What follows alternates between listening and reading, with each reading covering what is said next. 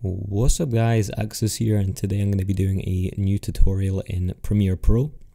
Today I'm going to be showing you how to do advanced fade-ins and fade-outs in Premiere or Audition, which can be replicated in Audition, which is another Adobe program. So without further ado, let's just show you what we're going to be creating here.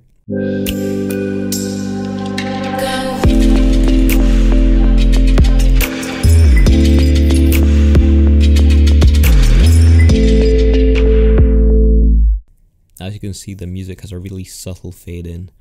You can only really hear the bass as it fades in, which is what we're going to be going for here. And I'm going to be showing you how to only have the trebles showing when you fade in.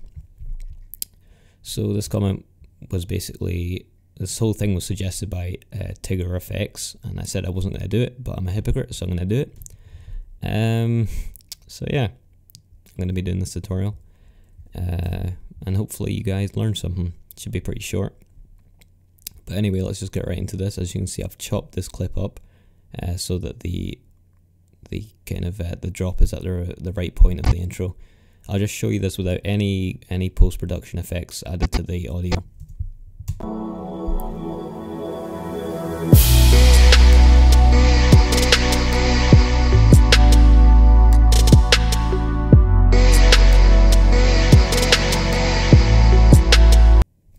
So there we go. It's really incomplete. You really want that kind of fade out, otherwise nothing's really going to sound that good. But you kind of want to stand out. You don't want to just use volume, because otherwise you're just going to be doing the same thing that everybody else is doing. So basically, when I was messing about in Premiere, I found low pass, which is a really awesome effect. If I just put this on and play it, you're automatically going to hear the difference.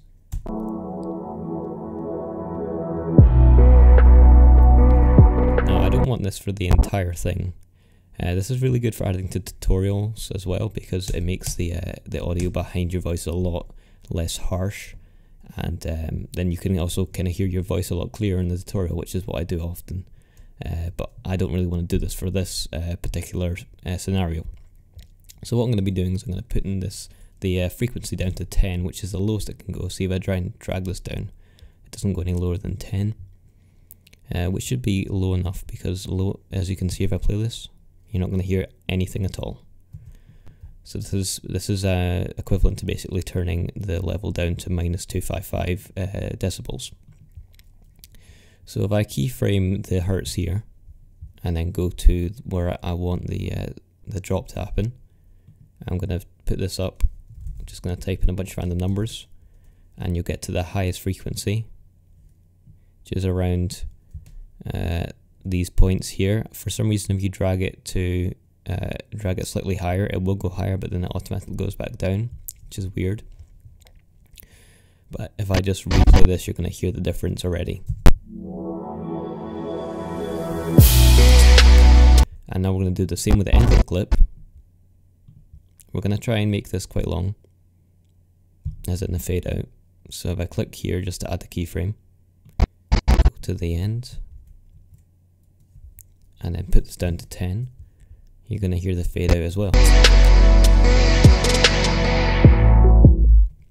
Remember to mess about with this effect as well, because if you don't, then you might have a fade out at a weird point and it won't sound right, which is what I've found.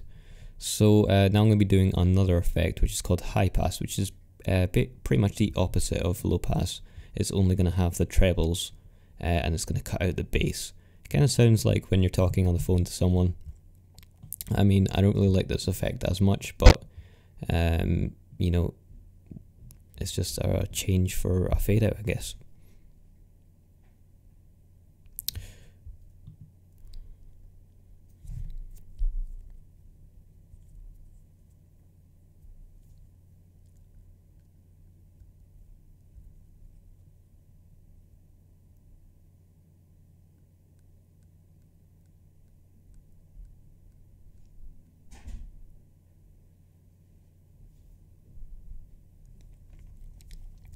So as you can see, I've duplicated this onto the bottom and soloed it.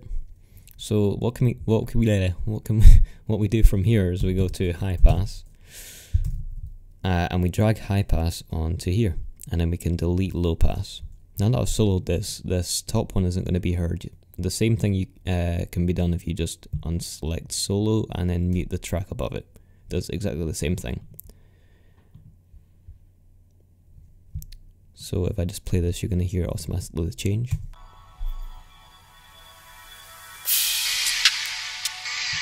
Sounds really weird. It sounds like if you've got the headphone kind of just hanging out your ear, you don't really get the full kind of effect of the music. This is why I don't really like this effect. But if you guys want to try something new, I guess you could use this.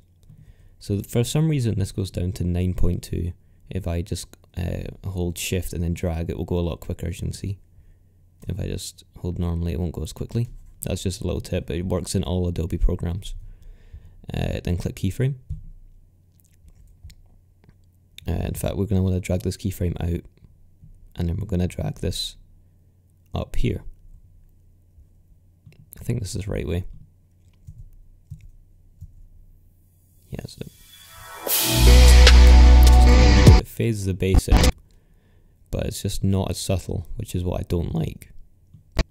So I'm going to go to roughly the end and do the same thing, just so you can hear the full effect of this. There we go.